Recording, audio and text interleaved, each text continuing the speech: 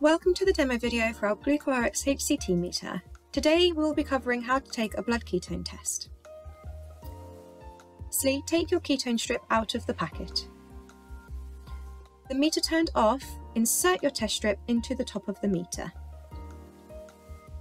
The meter will automatically identify if you are using a blood glucose or blood ketone strip. Once the meter is ready to perform the test, you will see a flashing blood drop at the top of the screen. The meter automatically identifies if you are performing a QC test. Please pop your meter down. Take your preset lancing device and hold it firmly against the puncture site. Apply pressure to the orange trigger button. Wipe away the first blood droplet. Gently squeeze around the puncture site to obtain enough blood to complete the test.